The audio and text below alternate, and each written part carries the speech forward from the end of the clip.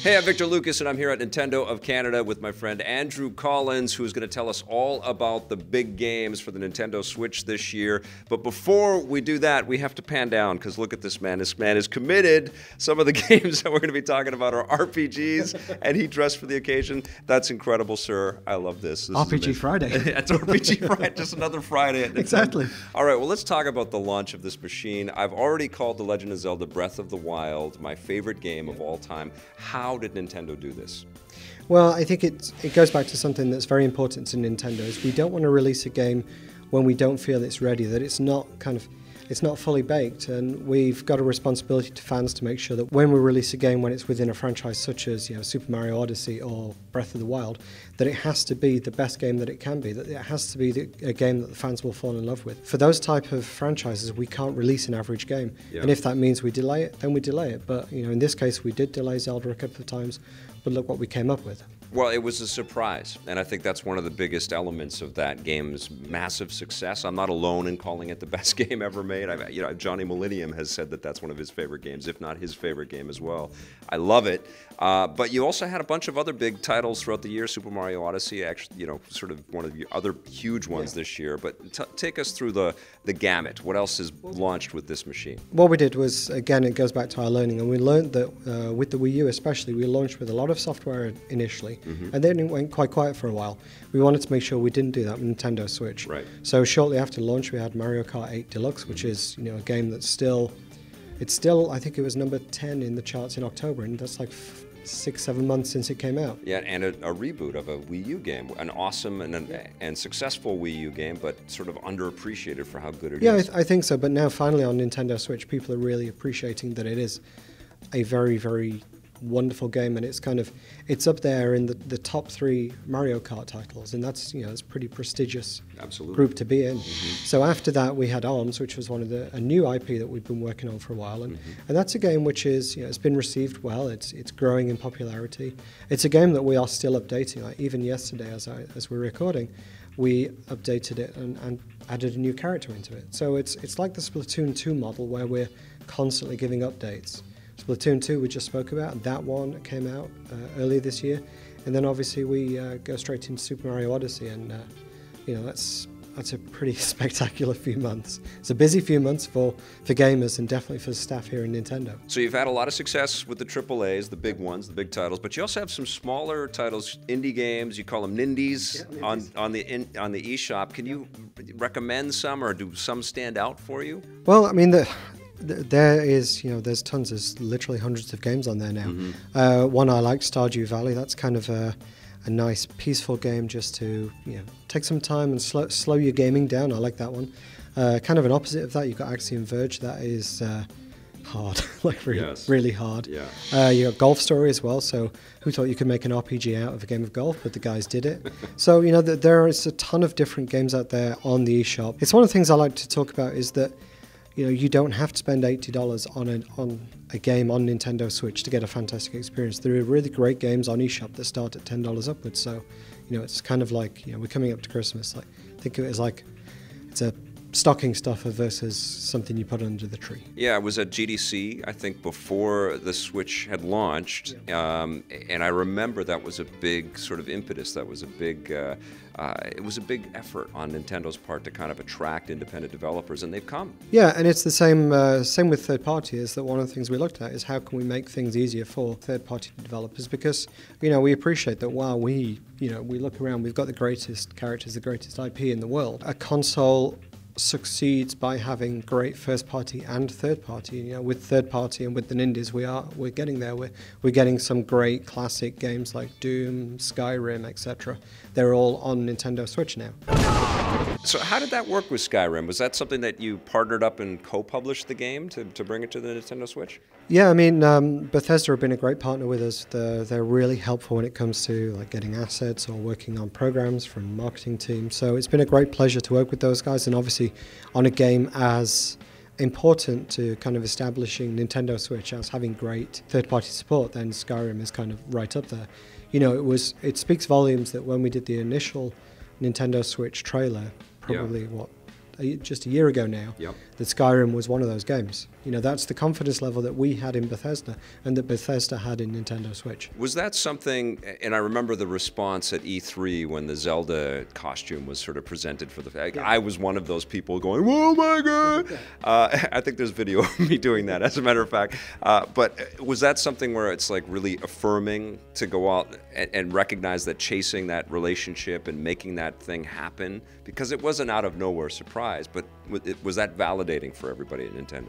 Yeah, and I think it's for us, it's more about creating something that's appealing to fans. You know, so fans can have that beautiful, incredible, expansive Skyrim experience, but they can dress as pretty much as Link if they want to. Yeah. So you know, it's that typical Nintendo touch to it, and it also is something which makes the Skyrim experience on Nintendo Switch that bit more exclusive. Like, you know, if you want to, I was on a plane last week and I was very happily playing Super Mario Odyssey, and it was fantastic. You know, I got home and I just plugged it back into the dock and I continued on my game. Skyrim's the same, but you know, it's a little bit more interactive as well. So you can take the Joy-Cons off and you can use them to like draw an arrow or a sword and shield. So again, it's that kind of that unique Nintendo aspect of playing Skyrim. They didn't just port the game, they kind of looked at how can we make this suitable for the Nintendo gamer, and they've done a fantastic job. It wasn't a surprise to me that Skyrim, and you know, games like Doom as well, you know, those games, they look fantastic, you play them on the big screen and then suddenly you're playing them portable mode, and it's like, you're not playing a mobile game anymore, you're just playing a full game, but it's mobile. That's been the other trip too. I've already taken a look at Doom as well, and it does run really well, but it's also an incredibly mature experience. Was that something that was an attractive proposition for Nintendo? Definitely. I mean, it was, you know, the guys at Panic Button doing the Nintendo Switch version, they looked at this not from a technical element. They weren't given targets and had to match them. Mm-hmm. Whenever they were playing the game and testing the game and building it, their one consideration was, is this fun? Right. And you know, they've got that same Twitch gameplay, they've got the frame rate, they've got the immediacy of Doom, and they've certainly got the gore. You can really see the power of the platform when you take it out of the dock and you're playing the exact same experience. Is that where you think Doom really shines, as a portable escape like that? I think, I mean, you know, to me, I've played it and it works well on both. Maybe you're playing it on the big screen and then your kids come home. You know, you don't want to let them watch it because they can it's watch not cartoons. Suitable. You can sit next to them. Demons. Exactly. Yes. You can hide it from them. Yes. But you could still have that same great, mature experience that you had 10 minutes ago on the big screen. So good stuff with the Bethesda partnership, but I want to get back to some RPG talk here for a second, because you dressed up like a knight for us today, which is awesome. It's Bring Your Ancestor to Work Day. Oh, perfect. That's great. Your ancestor was a knight. Yeah, I hope so. Okay. How's the English accent going? It's pretty good. Convincing. Not too Australian? Not too Australian today, no. Okay, Xenoblade Chronicles 2 is from Monolith, and what I know about Monolith, they make massive games. Oh, huge games. Yes. Like 100 hours is kind of your starting point for these type of games. And one of the big differences between this Xenoblade Chronicles title and the previous one is it's a much deeper story than the one we've seen before. Mm-hmm. And one of the things that the developers did in order to try and kind of allow you to get through that story more quickly is they've really streamed down the battles. They've refined the battles, but they've streamed down the menus as well. So it's a more refined, kind of streamlined game for you to play. Okay, got you. Well, Monolith worked on Xenoblade Chronicles X for the Wii U, which is one of the best games for that platform. It was amazing. And a beautiful looking game as well. And that's one of the things I think that really makes these games stand out, because they do, like particularly the Wii U version, really did this fantastic job of pushing the title visually and pushing the system. And what we've seen from Xenoblade Chronicles 2 is, again, it's another beautiful, beautiful system. Awesome. And what they used this time was the team, they stepped out of game design and they actually got like very classic, famous anime designers to come up with the environments to give it that slightly non-game feel but more anime feel. And you know, when you play the game, it really does stand out as something different. Oh man, I'm so excited. Monolith also contributed on The Legend of Zelda Breath of the Wild to help build up that huge world. They did, yeah. Yeah. You know, for me, games like this and open world games, for me, it's not necessarily just about the game, it's about the exploration. Yeah, for sure. You know, I play games that create these beautiful worlds and I just want to walk. Yeah. You know, I've played games a few years ago and all I want to do is get on a horse. Yeah. And that's what I'm looking forward to do when I get back to my steed this evening. Will you be wearing this when you're playing Xenoblade Chronicles 2? I have to say yes, but that might not be true. Okay. I'm in. Let's go to Elysium. And it feels like these games are so massive that you're basically uncovering stuff forever. Yep. And there's more DLC also for Breath of the Wild for those that have already put in 300 hours into that game. But tell us about this, the Champion's Ballad? Yep, so that's a new single-player element. Like you say, as if the game wasn't big enough, and now we're going to give you another chunk of single-player. Yeah. And I remember listening to the developers talk in interviews that they did, and they said that the Zelda world which they created was so big that why not use that world to create more stories? And that's what we've done in the expansion pass. All right, well, let's stick on this RPG theme here. The other big release that you've had recently is Fire Emblem Warriors, and you guys partnered with the Megaforce on the Legend of Zelda Hyrule Warriors. Is this a similar kind of experience, or is it a little bit different because Fire Emblem is a bit different? Yeah, it's a similar experience, but it's kind of, think of it as almost like, you put Fire Emblem and the Warrior series into a blender, and this is what you came out with. So you've got... Sounds messy. Yeah, sounds awesome. Yes. So you've got the strategy element of Fire Emblems, but you've got that real immediate battle element of the Warrior series.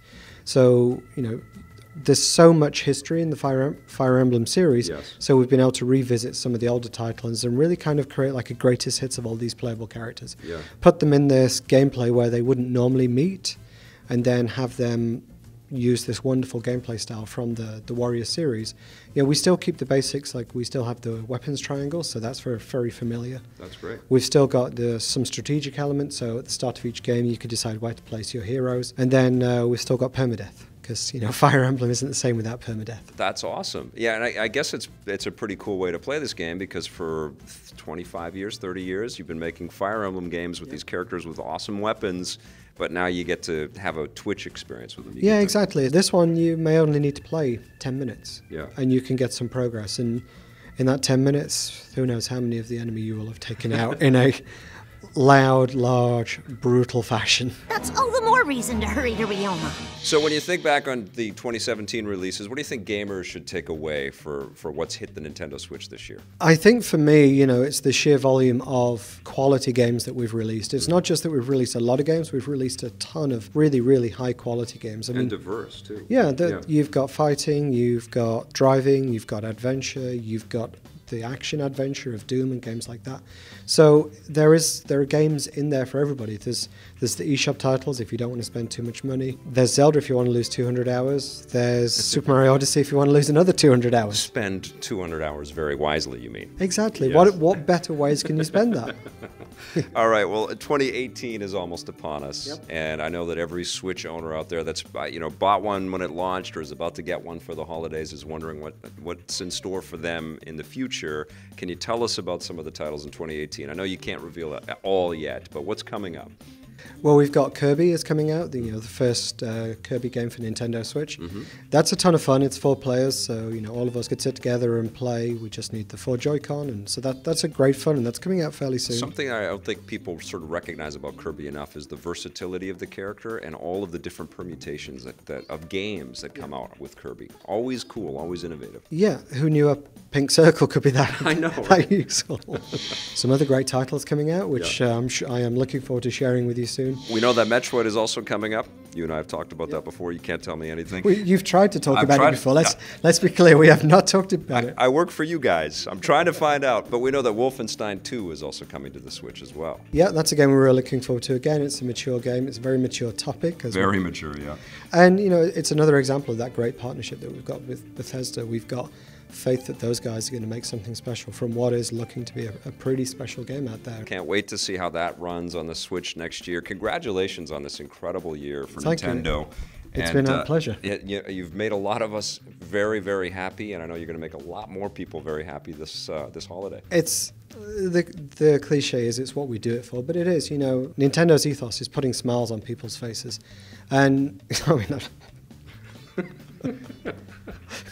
it doesn't speak better than what I'm wearing. Very good. He wore it for us today. Isn't that nice? Thanks, Andrew. All right. Thanks, Great to see you again.